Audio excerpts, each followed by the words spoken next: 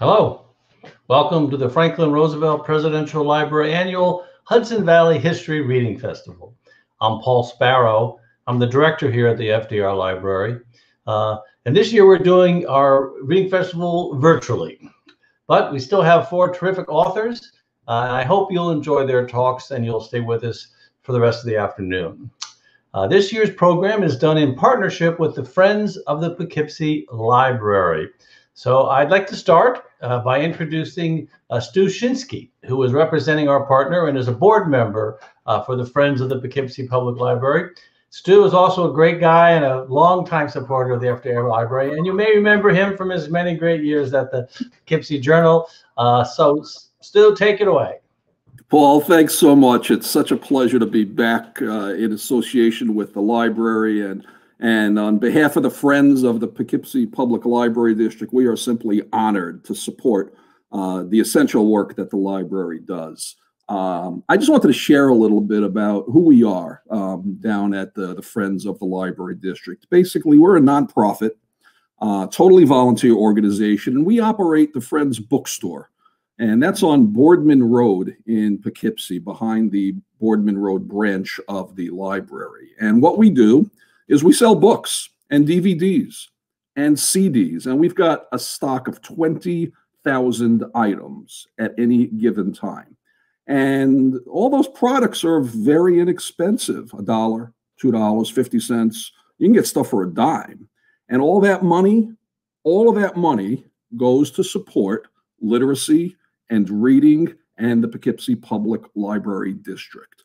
Now, those books and those DVDs, I got to tell you, they come from folks like you. They are donated by the community. We don't go to Barnes & Nobles, buy stuff, and then resell it. No, this is all from the community.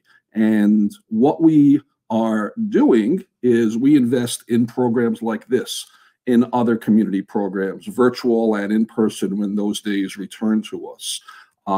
What we get out of this is just the satisfaction of helping people appreciate literacy, appreciating books, appreciating DVDs and CDs. And what we love to see is folks who come in and scoop up some books. We are open 3 days a week, and we give what we like to call an escape. We give pleasure, we give an escape, and we do it all through the wonderful experience of reading. So we invite you to visit our website, which is pokelib.org/book-store. Again, that's poklib.org/book-store.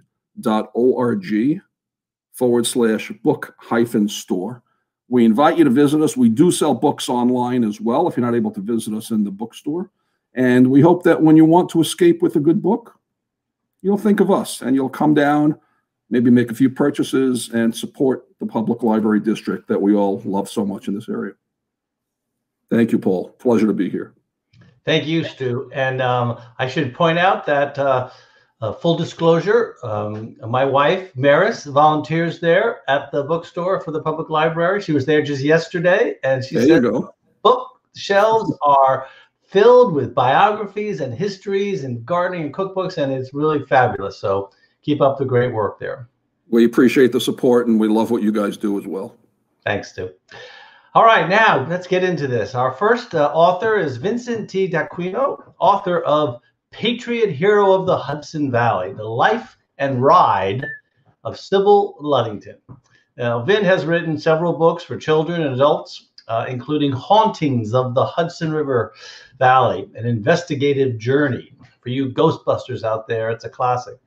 Dacquino also gives talks to teachers and historians at annual conferences, local, state, and national level.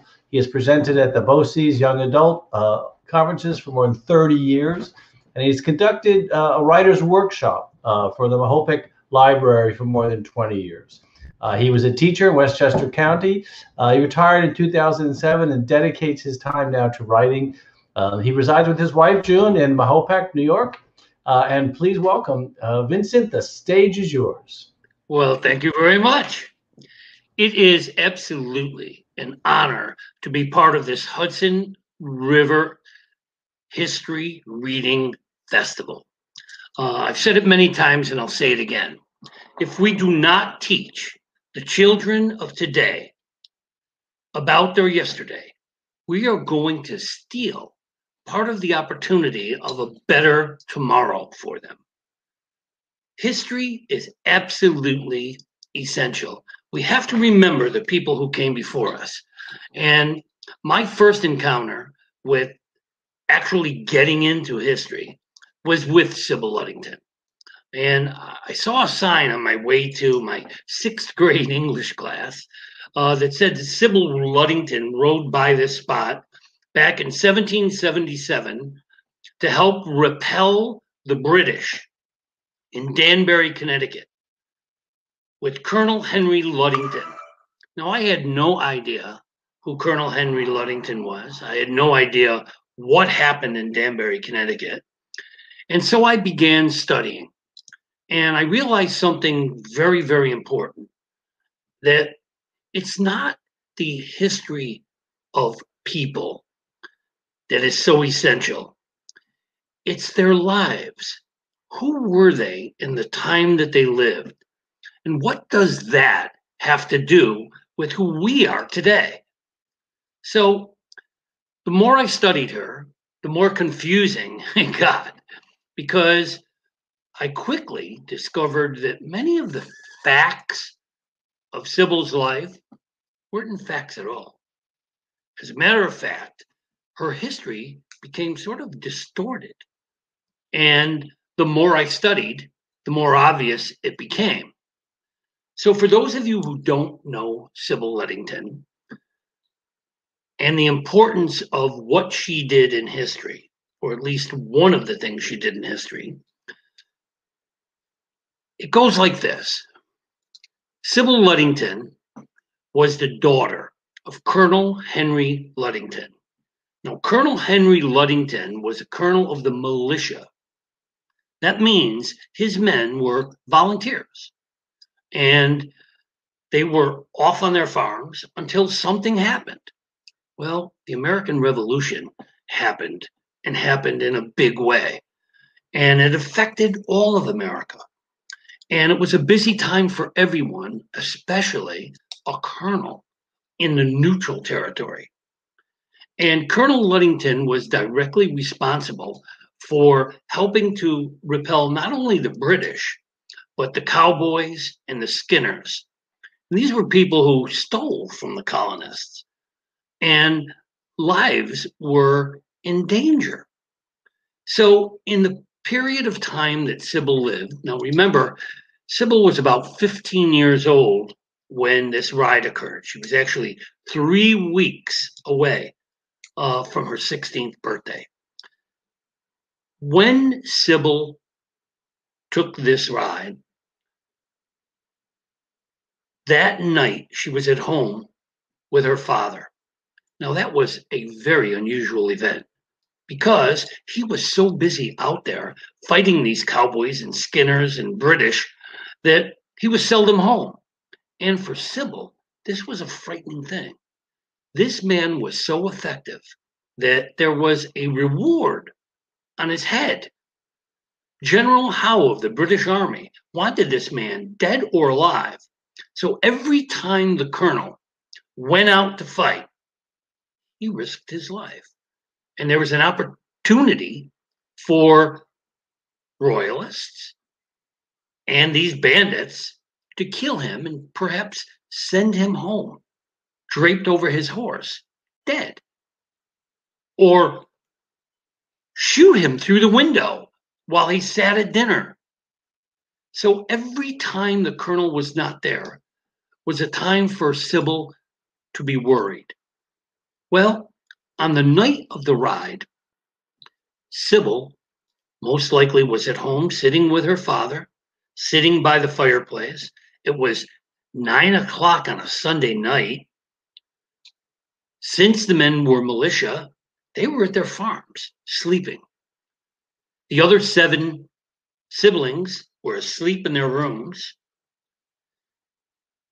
And all of a sudden, there were sounds of hooves, a horse coming onto their property. Very unlikely, especially for that time of night.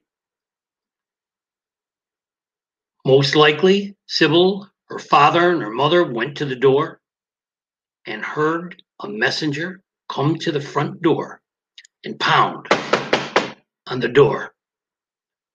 Colonel said, "Who goes there?" And a man's voice said, "A messenger, sir." And he said, "From whom?" He said, Golselic Silman, Benedict Arnold, who at that time was not yet a traitor, David Wooster, General David Wooster. Well, when the colonel heard those names, he most likely opened the door, and there stood a messenger, soaked from head to toe, dripping in rain. It was pouring outside. He came in. The colonel said, "Why are you here?" And he said, "Sir, General Tryon, the very general you served under when you served with the British Army, has marched through Connecticut with 2,000 men. He is terrifying the people of Connecticut. We need your men." And the colonel said, My men are in their homes, asleep. I have no one to send." Sybil, we believe, said, "Send me." Now we have to remember that this girl, this 16-year-old girl, was about to get on a horse and go 40 miles through the territory to help round up the colonel's men. What we believe is that it was very likely, since she and her father also most likely went on rounds to these men's houses. Her father ran a grist mill, delivered grain to some of those men, and certainly had to go to those men's houses to give warning for other events that were happening. So it's most likely that Sybil was the only person who could have taken this ride. Well, she did mount a horse that night. She did go 40 miles. Now I ask you to keep this in mind. She went 40 miles. Paul Revere went 12. Paul Revere had 2 helpers. Sybil had none. Paul Revere went on a lovely evening in Boston. Sybil went through Mahopac Mines, Mahopac Falls, Stormville, in the pouring rain. There were no paved roads. This was a dangerous journey. If those cowboys, Skinners, or British saw her that night, they would have killed her. She went anyway. So she took this perilous journey, rode all night long, got home at daybreak. The colonel and his men then went off toward Danbury. By the time they were halfway there, they realized that General Tryon was no fool. He came up to Connecticut through one way, came back another way, and they had to cut him off after he left Danbury. Well, a battle ensued, and eventually the British were chased back to their ships. At that time, the Sybil's father and his men finally got to go back home. Now, is that the end of Sybil's heroic adventures? Not for me. For me, it was the beginning. Because after I heard this, I was at first thrilled at the idea that we're finally celebrating a female hero of the Revolutionary War and a teenage female hero of the Revolutionary War. I was excited. So I began researching. I began studying history for the first time in my life, truly studying history, and going in depth to find out not why she was a one-night hero, but why and what in her nature made her a special kind of hero. So I began studying her. Lo and behold, strange things began to happen. For example, I read about her 6 children, 4 boys and 2 girls. She never had 6 children. I heard about her husband, Henry. His name wasn't Henry, who was a lawyer in Catskill, New York. He was not a lawyer in Catskill, New York. And I learned about her son, who was a hero in Kansas. Her son was not a hero in Kansas. And the more I studied, the more I realized history had made a mistake. Something happened, and her story was not being told as it really was lived. And I became more and more involved. In fact, I stayed involved for 20 years. And I stayed with this story because the more I learned about her, the more I appreciated the time she lived in, the difficulty of fighting for freedom in a new country, the difficulty of fighting one of the greatest armies, forces in the world, and defeating it. Our new fledgling country beat England. It was an incredible time. It was also a time when you couldn't trust your neighbors. Some of them believed in the king, some of them didn't. Some of them believed in this freedom. And there were uproars, and there were double crosses, and there were families against families. And it was a very difficult time to live. Well, as time went on for Sybil, difficulties didn't fade. She had a tough time, and she was an incredible hero, but an incredible daughter who stayed by her mother's side until her mother had the 11th of her 12 children. Her mother and Sybil helped to keep the farm up, helped to keep the grist mill going, helped to take care of all of those children. And her father deserves credit for being a great hero of the neutral territory. But who was manning the farm and the children while he was out doing his heroic deeds? So we sometimes forget the non-generals in our wars. We forget the common people who were not at all common. And Sybil was anything but common. She stayed with her mother until she was 23 years old, and she married a hero. Her husband, Edmund Ogden, fought on the Bottom Richard with John Paul Jones. Every man on that ship was a hero. He served 3 times in the Revolutionary War. People hardly even knew his name. Now, in 1793, Sybil left her hometown. She left her father and her family because her husband believed, and she believed, that their lives would be enriched by moving to Catskill, New York, the next New York City. Well, as it turned out, that didn't happen. Steamships were going through there all the time. 24 taverns were running in the Catskill. They did run a tavern before they left this area. And they went there to make it. Unfortunately, in 1799, her husband died of yellow fever, got caught in an epidemic, leaving her a single mother. Now, she had a 13-year-old boy. She was a single mother.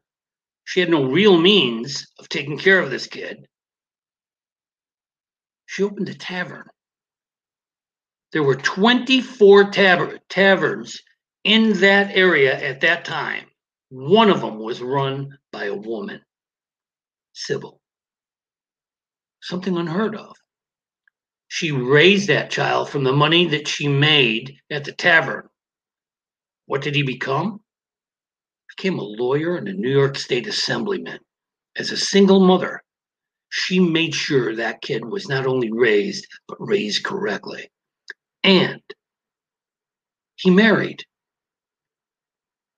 And he had a child. She sold the tavern and she went off to Unadilla, New York with her son and his son, Edmund Augustus Ogden. Edmund Augustus Ogden, her grandson, went to, can we guess? She helped him raise his 6 children. The oldest went to West Point. Sadly, he fought courageously in several of the wars at the time. He was at Fort Riley in Kansas when cholera broke out. He was 44 years old. He got cholera and he died, leaving his 6 children. Now, I tell you all of this because I want you to understand the value of history. I want you to understand what I finally understood. History is made from lives. People who struggled in the history of their time. Much the way someday people are going to talk about these people in history who went through a thing where they had to actually wear masks to go out into the public. This whole idea, this pandemic, will be talked about for many years to come. We cannot forget all of the individuals who are being affected at this very moment by what is happening in our time. And so we can't forget in this moment what happened in Sybil's time. Yes, I do want Sybil Ludington to be remembered for her famous ride. But I also want her to be remembered for the daughter that she was, for the wife that she was, for the daughter-in-law that she was. Everything we do in history will be forgotten unless we remember it. So, for 20 years, I thought I had it made. I straightened out her story, helped people understand that Sybil Ludington did not have 6 children. She had 1 boy, Henry. That 1 boy had 6 children. What happened? And that son was a lawyer, not her husband. What happened was simple. In a history book, it said that Sybil Ludington, the oldest child of Colonel Ludington, married Henry Ogden. She did not. And when people finally discovered that she should be and was a hero, by studying historic documentation, letters, we were able to straighten out the story once and for all. Now, I thought I had done it. And then 20 years later, I went to the internet, only to discover that many of the things that I had already straightened out were not straightened out at all. They were being repeated over and over again. I was at wit's end. I didn't know what to do because, again, I felt that Sybil was being cheated out of her right to be known for who she was in the time that she lived.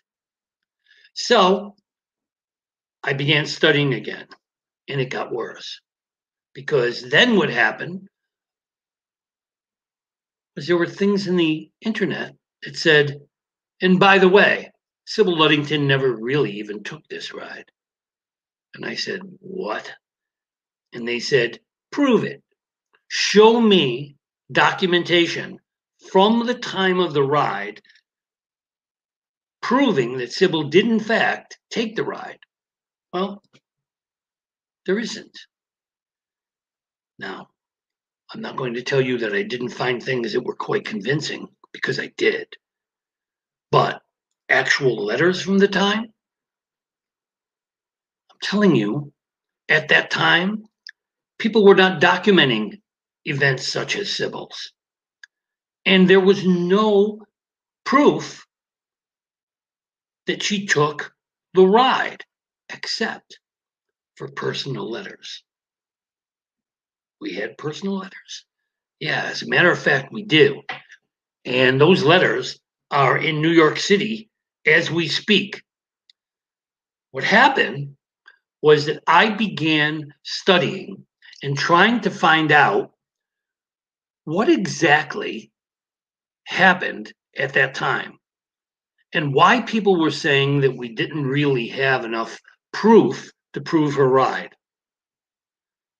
Well, one thing they were saying was that the first mention of Sybil's ride was in 1907, when Willis Fletcher Johnson was paid by Ludingtons to write a biography about Colonel Ludington.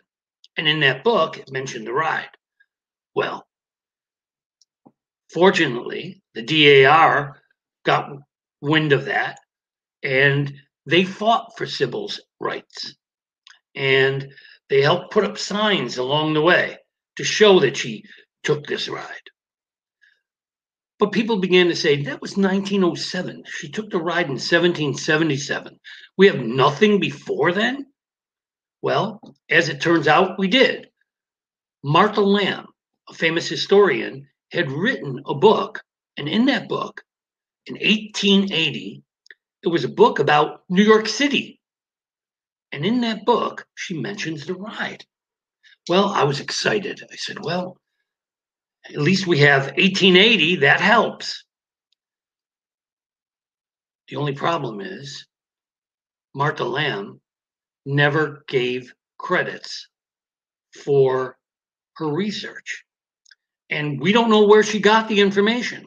So naysayers again said, doesn't count. So I went to the New York Historical Library in New York City, and I searched Martha Lamb's research.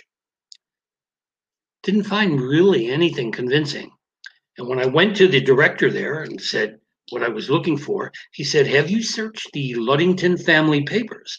And I said, Ludington family papers? And he said, yes, they were donated here by Jane Ludington. Well, unbelievable. There were letters in a box written by Sybil and to Sybil. Wonderful letters that helped us to understand who this woman was. And there was a letter from 1854 discussing the ride. I said, well, 1880, 1854, we're getting better. Then on further research, I saw that there was another letter from the sister of Charles Ludington,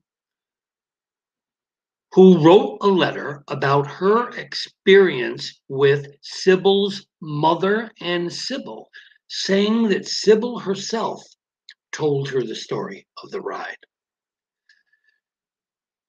To make a long story longer, I started writing a new book called Patriot Hero of the Hudson Valley.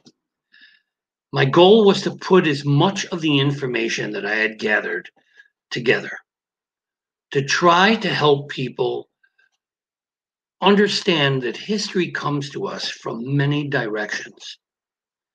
It's hard enough to live life the first time, but to live a person's life after that person has been gone over 200 years is even more difficult. So a study of history can't just be a study of what other people might have said. What we have to do is roll up our sleeves and take a close look at what life was like before us. What exactly happened in a number of the events? And how did these people live? And who were these people really? So that is what motivated me to try to dig deeper.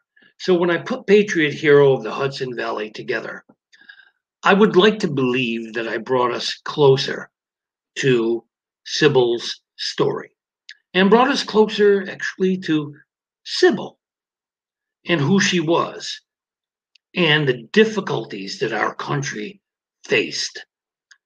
Freedom is never free, and we had to work for it. This girl was living at a time when there were no grocery stores. They had to make their own clothes. They had to grow their own food, grind their own grain. It was a difficult time. So I hope I have brought for you a picture of a woman we need to learn about, with the understanding that there are many women who struggled and lived difficult lives. And because they didn't wear badges, because they were not part of the army and could not be, was Sybil a soldier? Yes, in every way, but legally. She was not allowed to be a soldier. Yet she saved her father's life. And she went out in the night and risked her own life. There are so many people involved in every important incident in our American history. We must recognize all heroes of all ages, all genders, all nationalities, and all religions. Sybil Ludington is the kind of American we need to be proud of. She is the kind of American that our children need to know about. And we had to help our children understand that heroism comes in many ways, shapes, and form. Today, we are seeing heroism at its finest. Our nurses, our doctors, our storekeepers, who know full well that going to work could be a deadly exercise, do it anyway. We need to understand what heroism truly means. And we need to appreciate all of the Americans who deserve to be on their pedestals for every reason possible. Thank you for joining us. And I know that you have questions. Please feel free to share those questions. I left a little more time for questions than I was asked to, because I want to make sure I've covered all my bases. So please. Well, I'll start with good question. How well known was she at the time that it happened, or was it even at the time sort of blotted out, her ride?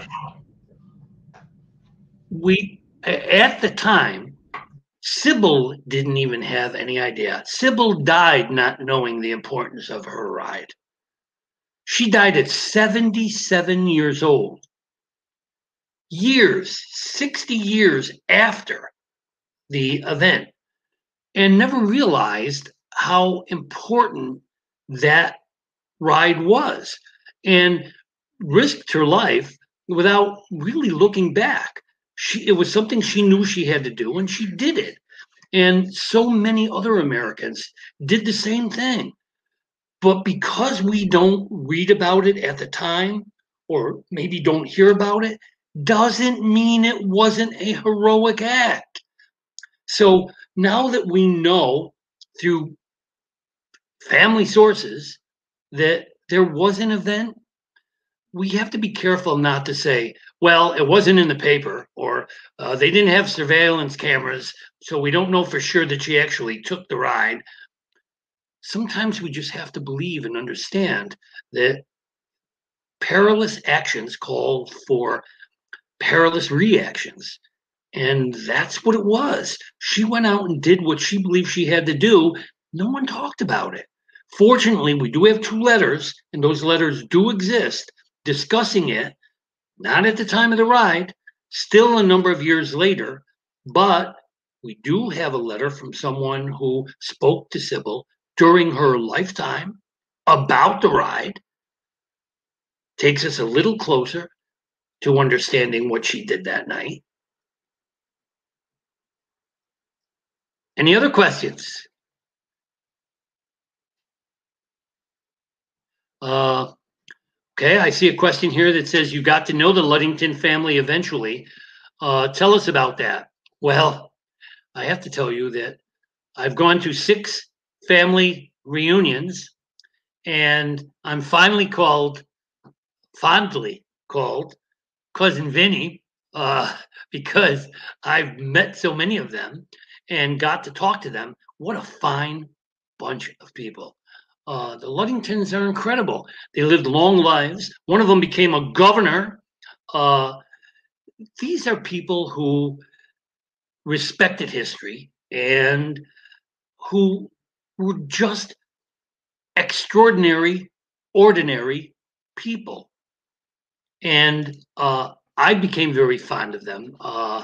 And they still are very much around all over. One of the patriarchs of the family is up in Canada, and it's it's amazing. The new patriarch, Paul Ludington, is in England, and they have a website, and this family writes back and forth and shares information to this day. Deeds, documents of all sorts. It's an incredible family. Any other questions? While we're waiting for the next question, it's so important that people understand that old steamer trunk up in the attic that's full of old letters. Oh, yes. There could be treasures in there. There could be gold mines in there. And people have, as these things have been passed down from generation to generation, they sort of lose track of what they are.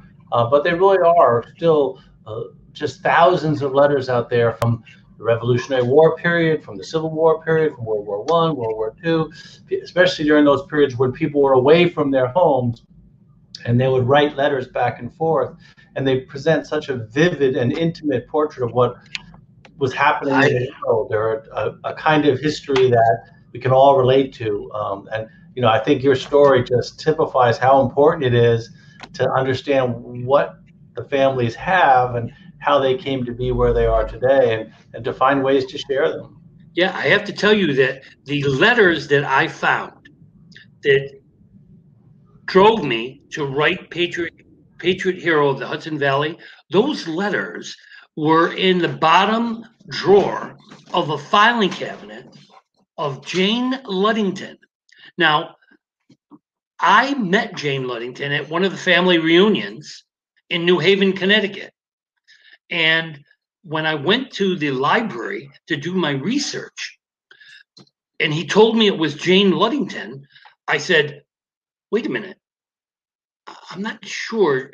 And it turns out that Jane Ludington was her middle name. And you're going to ask me what her first name is, and I can't remember it because I call her Jane also. But I contacted her and was amazed when she told me that the letters were being eaten by mice in this cabinet in the carriage house of a house that they had in Lyme, Connecticut, and in Old Lyme. And then she didn't know what to do with them, so she donated them to the library. These letters were incredible. A letter from Sybil herself to her brother explaining how her son died in front of her. and how fearful she was that she would have to reach out and close his eyes for him when he died. Beautiful, amazing letters helping us to understand the human side of this woman. So please go through your attic, go through your basement, go to garage sales, buy those letters that they're selling for a nickel each. It's our history. And I would love to say our history is simple and easy. It isn't. It took me 3 years to uncover Sybil's true story. 3 years. And still, 20 years later, I was still working to try to straighten it out. History is not simple. Living it the first time is hard enough. Unliving it or reliving it is even harder. Another question down here. How can more school districts use her story, especially as an example for girls? Excellent question. I just finished helping a young girl from Maryland who entered a history contest, and she was doing research on Sybil Ludington. Well, I'm happy to say that research on Sybil has become a little easier, because when I started 20 years ago, I did not have the advantage of the computer as it exists today. Today, you can go on and you could find amazing information. Retell her story. Sybil Ludington will, in fact, be dead unless we keep her alive. And that's true for all great historical figures. It is our duty to help to remember the past and the people who lived before us. Oh, another question here. Of all the interests that you have, why do you think you were so motivated in this ongoing search for Sybil's life? Was it love of family and country? Did you feel somehow you were led? Without question. And that's why I wrote the book, Hauntings of the Hudson River Valley, because not only Sybil, there were many people who should never be forgotten. Sybil has haunted me. I'm telling you, she has haunted me, and she has been a part of my life, trying to help me understand what I'm doing here and what I can contribute to people. I was a teacher for 35 years. One of the things that I learned as a teacher, it's not my job to teach children answers. It's my job to teach children questions, to have them constantly question the world they live in and try to find the answers that will help to make their lives enriched.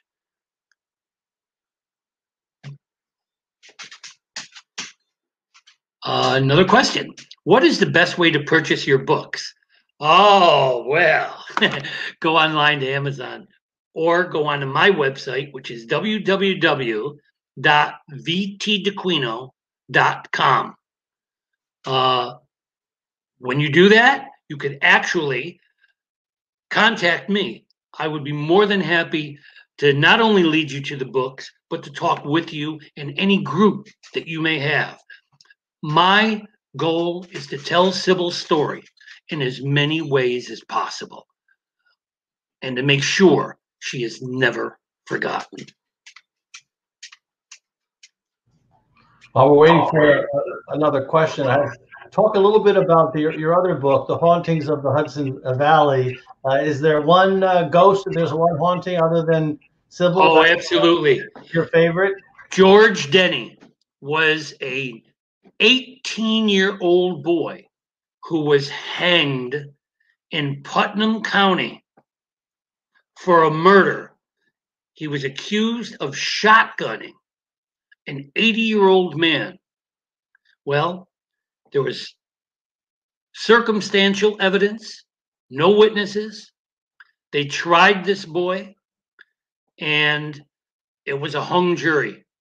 Within months, they retried him, and this time he was sentenced to hang. On the day of the execution, they brought that boy out of the front door of the courthouse, sat him down on his own coffin, and conducted his funeral while he was still alive. They marched him up and down the street, then took him behind the courthouse to hang him until he was dead. They cut him down, gave his body to his sister, who took the body away to an unknown, unmarked grave. Can you think of anyone better to be haunting us than this boy? He has been haunting me also since 2008.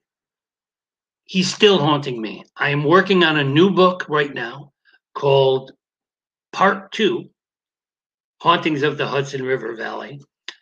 The incredibly extraordinary paranormal events that have occurred after that last book are amazing, unexplained. Are they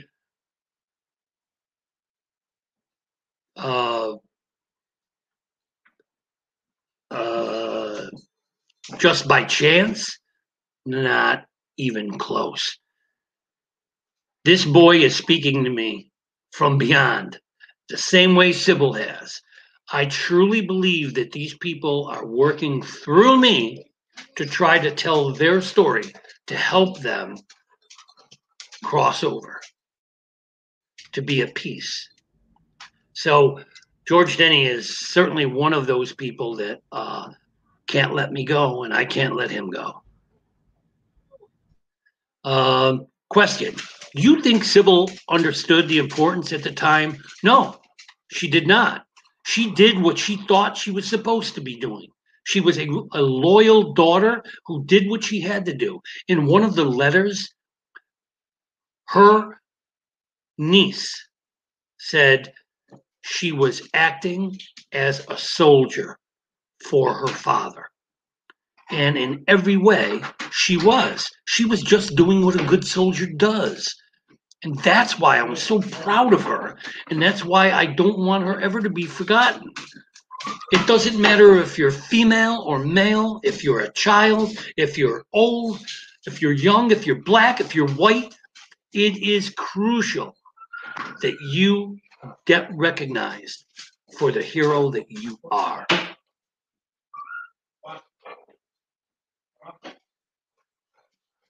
Another question. The DAR helped in the beginning, but was on the other side later. What happened? Well, that's kind of a long story.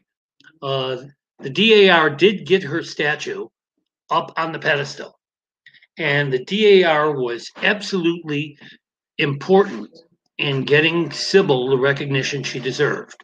However, the DAR has a very strict protocol. You do not just become a national patriot from hearsay. What the DAR believes is that some of the information we have from Sybil is information that did not come to us through military sources, through government sources, and therefore they cannot recognize it. So the DAR did not and does not have Sybil down as a national patriot. Okay, how are we doing on time here? I think we're about going to wrap it up. What you said earlier, I think historians are often the people that give voice to our ancestors. They give voice Absolutely to the people of the past. And I think in this case, you have really identified and elevated a person who deserves it. It was one of those seminal moments in American history as the very identity of the colonies was being transformed, and the idea of independence, which was fairly radical, in this small settlement in North America, challenging the most powerful empire in the world. And yet this woman, Sybil, she stood up, and at the moment when it was most important, showed who she was. And you have given her voice in a way that is just so important. And I think, it's typical of a lot of history where the women's roles are downplayed and the men's roles are emphasized and focused on. And so I think it's terrific that you have done that for her and given a great role model for young women today, and realize that you can change the world too. Absolutely, and we can remember the world the way it was, and it's very important that we do that. Okay. Vincent, thank you very much. I appreciate your time with us today. I encourage everyone. I wish we were open so we could be selling your book in our bookstore, but when we do reopen, it will be there for anyone who's interested. We're going to take a short break. We will be back at 2 o'clock for the second session in our Hudson Valley History Reading Festival. We'll see you in a few minutes.